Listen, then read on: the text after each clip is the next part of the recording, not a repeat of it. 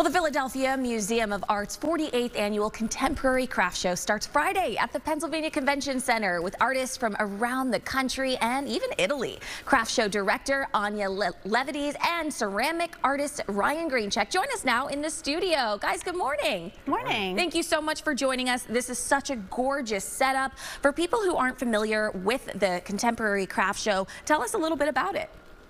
So for almost 50 years now, the Philadelphia Museum of Art has had a contemporary craft show, and all the proceeds from the show go toward funding projects at the museum.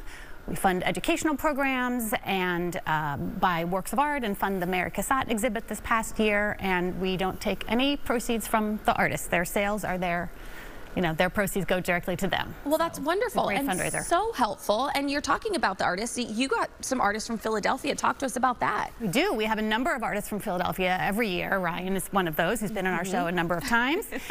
And we have also about 40 artists who are new to the show this year. Some are emerging artists, young artists who haven't done big shows before, and some are just new to our show. So it's very exciting because we have a very high caliber show. So it's great to have new artists every year. Absolutely. So that way, if you've been to the craft show several times, you can see something new each time you show up. Now, Ryan, you're an artist. Talk to us about your art, what it is you do.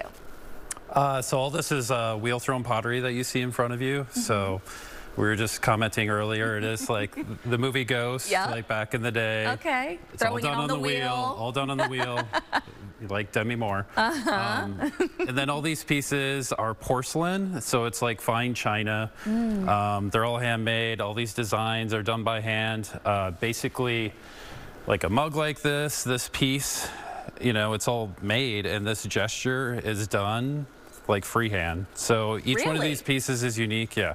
Oh my gosh, that's incredible. Obviously, like a lot of skill and craftsmanship goes into this. Where do you get your inspiration?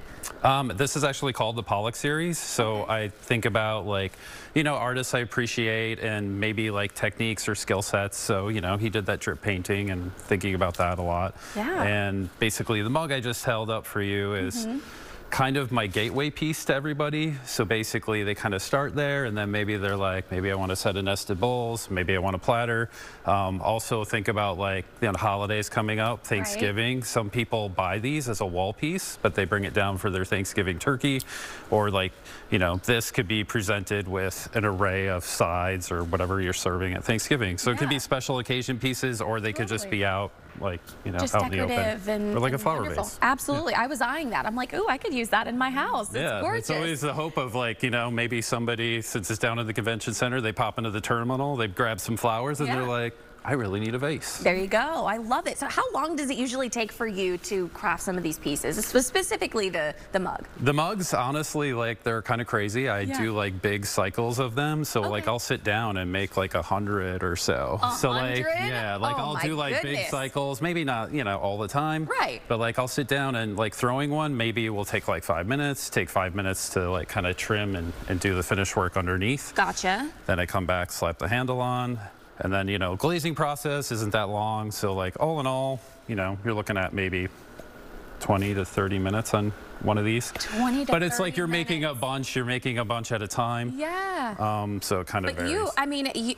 They look perfect, right? They look like they could have just been made in some sort of factory. How long have you been doing this for?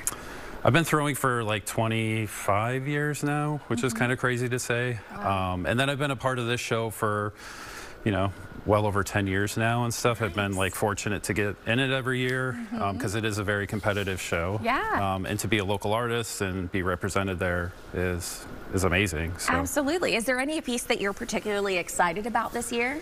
I did kind of emphasize this collection and this style of work, this Pollock series, because I am interested. So we get a 10 by 10 space. Each artist gets their own display. So you go in and you set up your own display. So I'm actually really excited to see what these pieces make an installation. Yeah. Because I'm always hoping that somebody will come into my booth and be like, I want that in my house. Yes. And grab a giant collection. So that's always the idea. There you go. I love it. Okay, so Anya, tell us if people want more information, they want to visit, they want to stop by and look at the beautiful artwork, how can they get that? So the website is pmacraftshow.org, where you can buy tickets, you can find out the hours, which are basically Friday 11 to 7, Saturday 10 to 6, and Sunday from 10 to 5. Tickets start at $20. They're discounted, obviously, for children and seniors and Art Museum members. Yes. You can buy tickets at the convention center, or you can buy them on the website. So there's lots of information there. All the artists are listed there. And you have links to their sites as well if you want more information about the artists, and artist talks that talk about some of the artists who are coming. So there's tons of information on the website you can check out ahead of time. Tons of information, tons of creativity, and lots to see. Be sure to go check it out. You guys, thank you so much for joining us this morning. Thank you for Thank having you. us. Thank you. Appreciate it. Thank you very much. Absolutely.